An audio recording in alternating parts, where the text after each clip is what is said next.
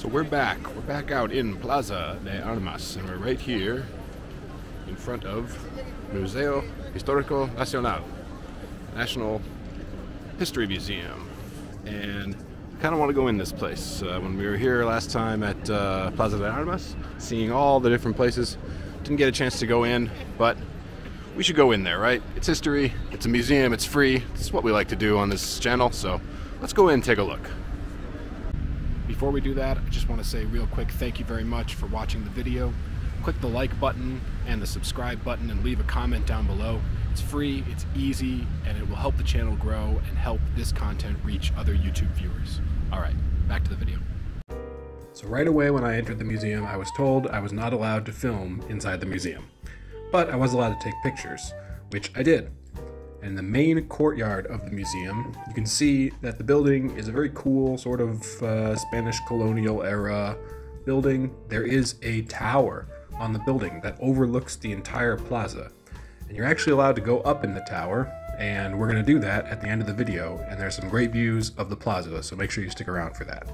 But going into the main exhibition of the museum, there is, greeting you on the stairway up to the main exhibition, a painting of the founding of Santiago by Pedro de Valdivia, La Fundación de Santiago. And upstairs, one of the first things you see is this model of the Puente Cal y Canto, the Bridge of Cal y Canto, which is a very historical, old, famous bridge. Actually has been torn down now, but it was an engineering marvel of its time. And actually, our video about the markets of Santiago, the site of the bridge is actually right next to those markets. So check that video out. The link will be down in the description. Now, the whole museum is sort of laid out in chronological order. So the first room was the society, what society was like in the 18th century. So del siglo means century, 18th century. You can see some very fancy clothing here inside this case. What a noble person would be wearing in the 16th century, or I'm sorry, the 18th century. And there was also a painting of Francisco Garcia de Huidobro, the first Marquis of the Casa Real. There he is right there, and underneath the painting, presumably his couch, where his famous butt would once have sat. The next room is detailing the collapse of the empire. Because, honestly, the Spanish colonial empire times were kind of boring. Let's get to the real good stuff, the collapse of the empire. And here, we see some very famous paintings of very famous people who we recognize from other videos. Jose de San Martin, right here. We've made a video about him for sure. And Bernardo O'Higgins. And also, in this same room, a painting of someone who we haven't talked about yet, but who is very important to the history of Chile, Jose Miguel Carrera. And O'Higgins and Carrera are basically considered to be the two founding fathers of Chile. And their story is extremely interesting. There will be a video coming soon specifically about the story of Carrera and O'Higgins, because their relationship and their story, their history together was very interesting. But also in this room with those paintings was this old carriage, which is like a presidential carriage, which I thought was really cool. It's very small, actually. When you get up close to it, you realize, especially someone like me who's very tall, that I would never be able to fit in that thing. So maybe everybody was a little bit smaller back in the day. And also in here, the original seal of the old homeland, La Patria Vieja.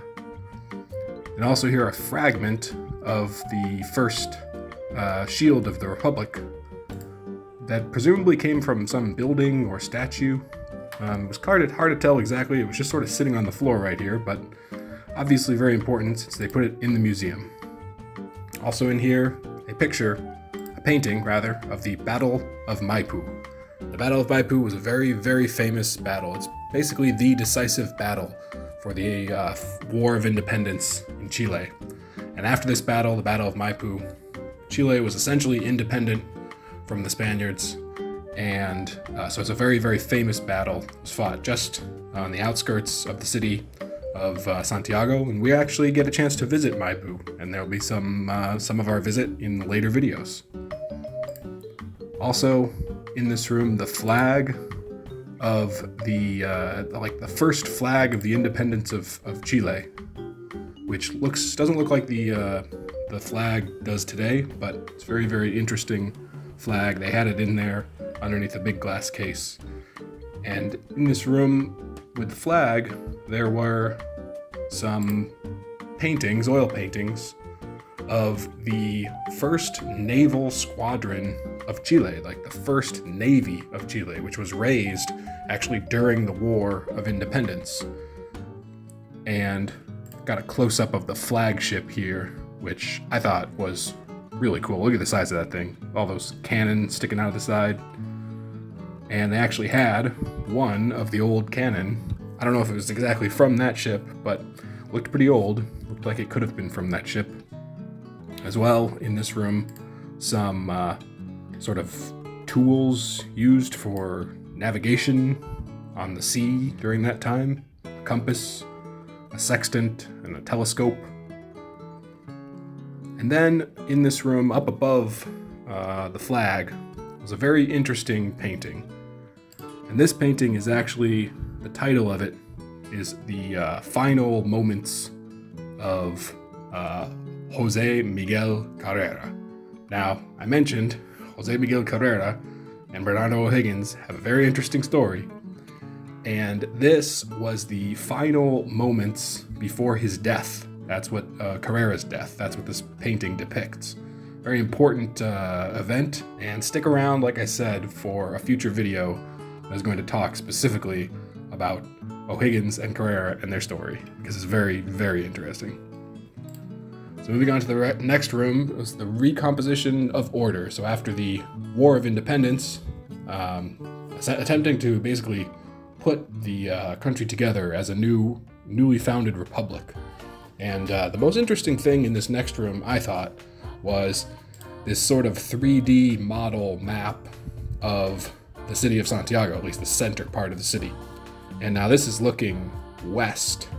The top part of the map here is actually west, so we're facing west, and you can see Santa Lucia Hill, and bordered by the Alameda, Avenida Bernardo O'Higgins, the Mapocho River to the north, and Plaza de Armas, where the museum itself is located.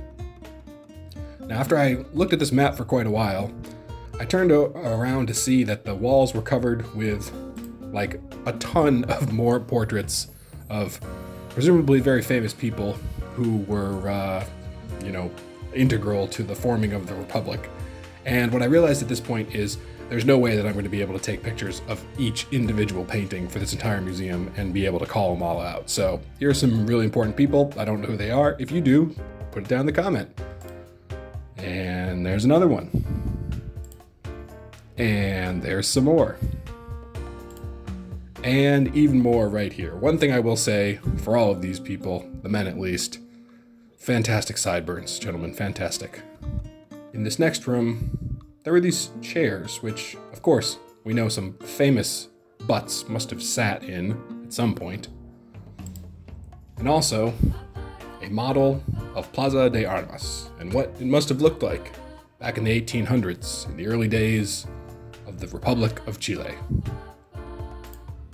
This guy, I don't know who he is, but I give him the award for best facial hair in this section of the museum.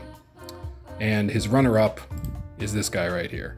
Now, he doesn't have the same level of volume of facial hair as our other friend, but that mustache is very dashing, so I must say, he's quite the figure.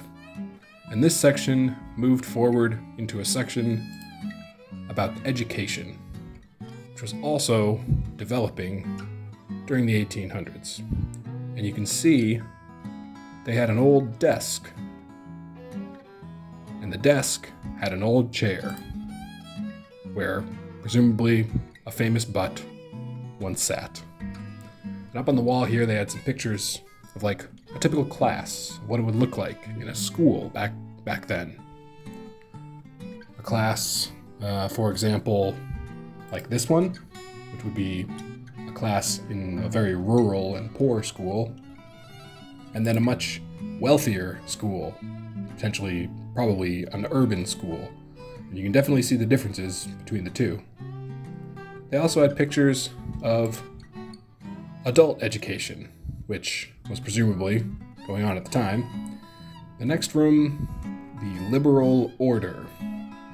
And here, what I thought was most interesting was they talked about the Industrial Revolution in Chile, and they showed a photograph of a very early, they call it the Casa de Moneda. Moneda means currency. So it's the house of currency. So basically, this is where they are minting currency. And they actually had one of the machines here in the room that you could see, where they would press coins and currency for the new republic.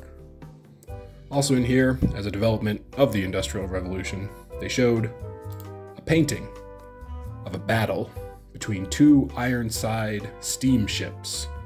And this, if you look very closely at the flags, you can see it's the flags of Chile and Peru, meaning that this was a battle during the War of the Pacific in the very late 1800s. Last interesting painting in this room was a painting showing cranes and people working to remove stone, and they were removing stone from the Mapocho riverbed. And this stone was used actually to build the Cal y Canto, the bridge whose model we saw at the beginning of the video. The next room, el parlamentarismo, the parliament, the parliamentary system.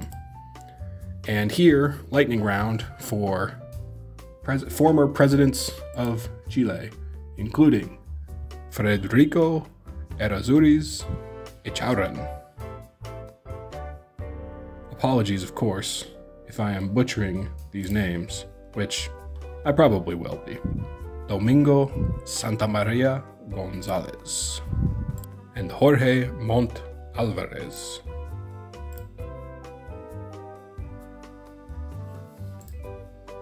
And this is a painting of basically every important figure from the parliamentary era, and I cannot name really any of these guys, but if you can, here's your contest.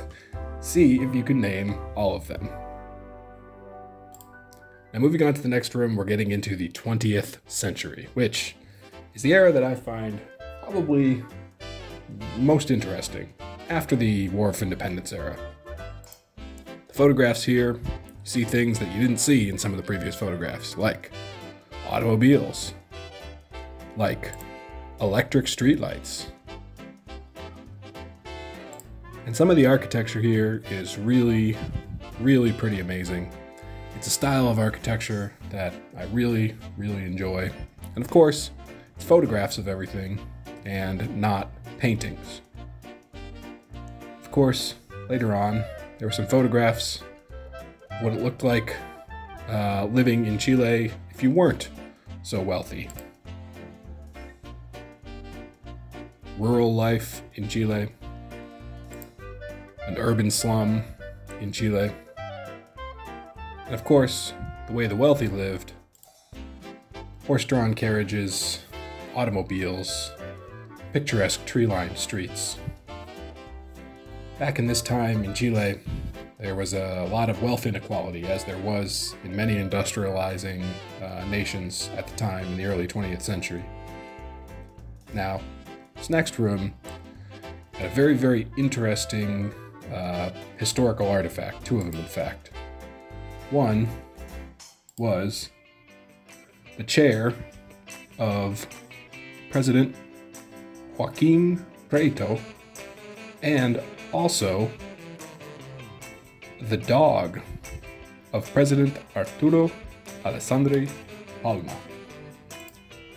Now, a famous butt sat in the chair, and the dog, this is not just a reproduction of the president's dog. This is the actual president's dog, who was taxidermied after his death.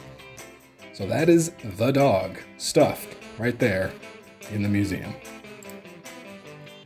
Now, moving on past into the second half of the 20th century, we get to the Popular Front.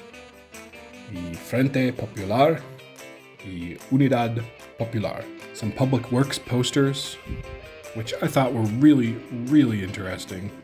Very cool art design on all of them. And a picture of Salvador Allende making a speech in Washington, D.C. with John F. Kennedy, President John F. Kennedy, right there next to him.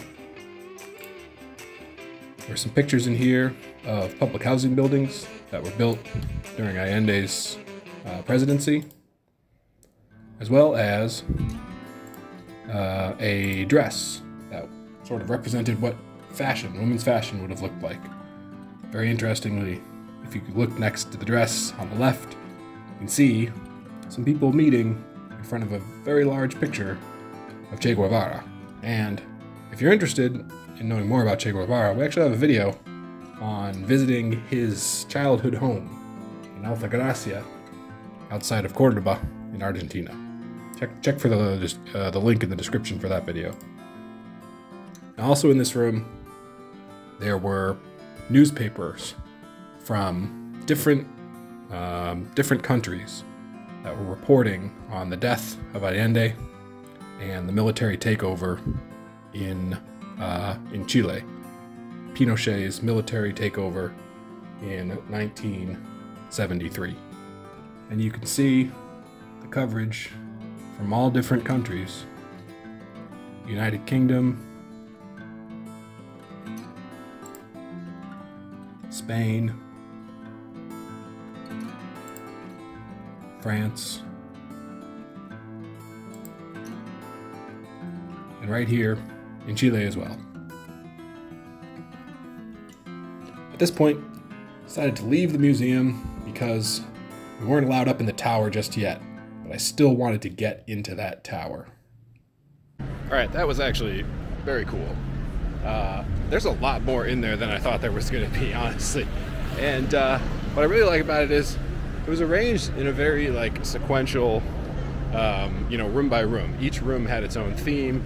Each room, it was like the next era, right, in Chilean history, and they had a bunch of artifacts and paintings and portraits and stuff from that era. So I thought that was really cool. About halfway through, I had to just stop taking pictures of everything because there was just way too much, especially portraits and paintings of people. Way too many for me to go through. And honestly, I kind of only know the major figures, especially from the War for Independence, right? And really because there's just way too much history to learn. So I did get a lot of pictures, which is great. And of course, a lot of them made it into the video you just saw. But one thing that we can do is in about an hour and maybe an hour or so, we can go back, we can get a guide, and they do a tour up to the tower, on the 3rd or 4th floor, and you can see out onto the plaza from the tower. So I think we're going to do that. But in the meantime, we got about an hour to kill, and as part of our video where we tried a completo in our video about San Cristobal Hill, we made a pledge that we were going to try more completos from different places in the city. So I think we're going to do that now. We're going to go get a completo. We're going to try it. We're going to see how it is.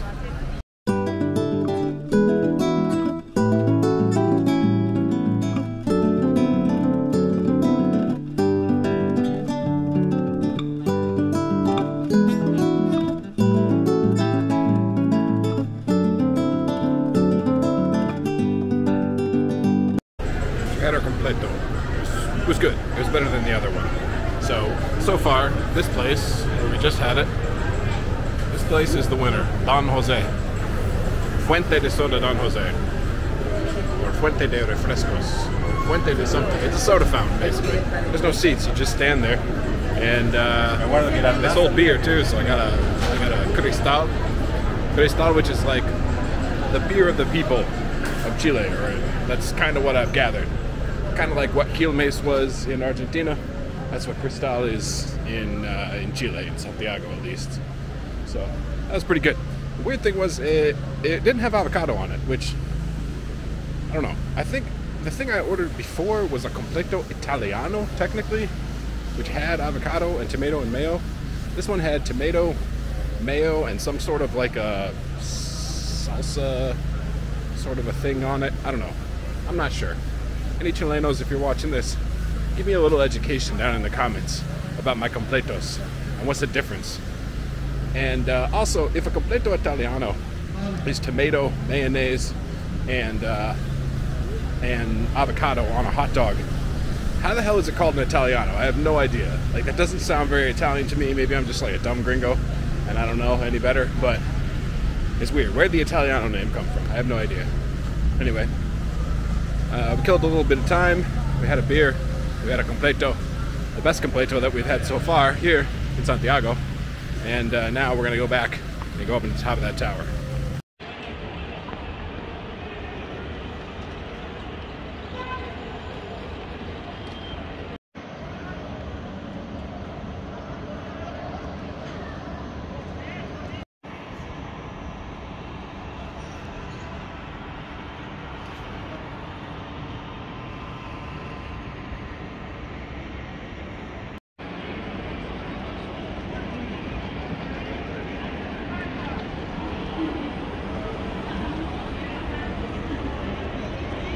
Well, we got up to the tower. Amazing view from up there, and interesting to know, like, you know, how it was, the sort of the history of it. Basically, we had a guide to go up there. You can't just go up there by yourself. You need a guide. And she explained there's like floors on the way up. Take a spiral staircase to get up there, and it doesn't cost anything. It's free, but it only happens every, you know, few hours or so. And you take a spiral staircase, and each floor there's like a little explanation of, you know, what happened and when it happened and when they made it open to the public, when they reinforced it with those concrete beams that I showed, when they added lights and a mechanical clock and all kinds of stuff. But anyway, I think the real highlight is the view from up there. Get to see the whole plaza from above. Really nice, very cool view. Anyway, I think that's going to be it for this video. I am actually going to go around the corner here and visit another museum. But that's going to be in a future video for you all. So, I hope you enjoy this video. Stay tuned. It's going to be plenty more from here in Santiago, Chile. And we'll see you soon.